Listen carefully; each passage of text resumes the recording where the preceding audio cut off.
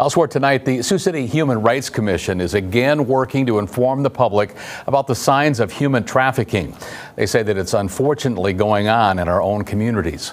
The commission, along with the Siouxland Coalition Against Human Trafficking, hosting an event this evening titled Human Trafficking in Siouxland. It was tonight at the Public Museum. Bernadette Rixner with Siouxland Coalition Against Human Trafficking says that there are ways to identify trafficked people and ways that the community can help. Meanwhile, Karen Mackey from the local Human Rights Commission tells us that it is important to talk publicly about the issue because of the difficulty of quantifying the number of people involved. There is more trafficking than you would suspect.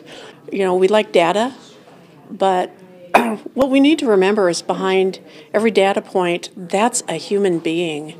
And so it really doesn't matter the numbers.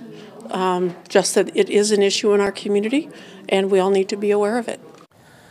Members from the Sioux City Police Department, Lila May's House, Safe Place, and other nonprofits all coming together this evening as panel guests and sharing their efforts to help combat human trafficking happening right here in Siouxland.